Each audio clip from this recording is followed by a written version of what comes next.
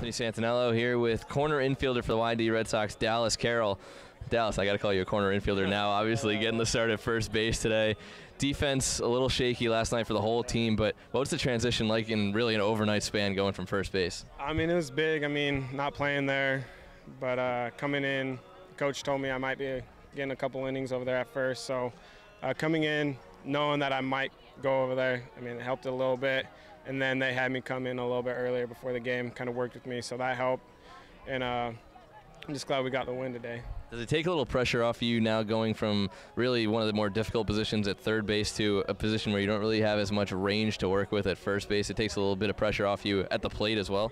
Yeah, you could say that. I mean, I try to separate my offense from defense, but again, it's kind of hard sometimes when you have a tough game like I did the other night. But yeah, I mean, try to separate that as much as I can. A 4-for-4 night from you at the plate tonight. You were really seeing the ball well against Vance Tatum and the rest of the Hyannis bullpen. What did you change in your approach from that you've been doing all season long? You know, I mean, I think everyone has those days. I mean, I was fortunate enough to have mine today in a big game. So I'm just glad it was today and we can play tomorrow. So. Game 3 coming up tomorrow night between Hyannis and YD. For Dallas Carroll, I'm Anthony Santaniello.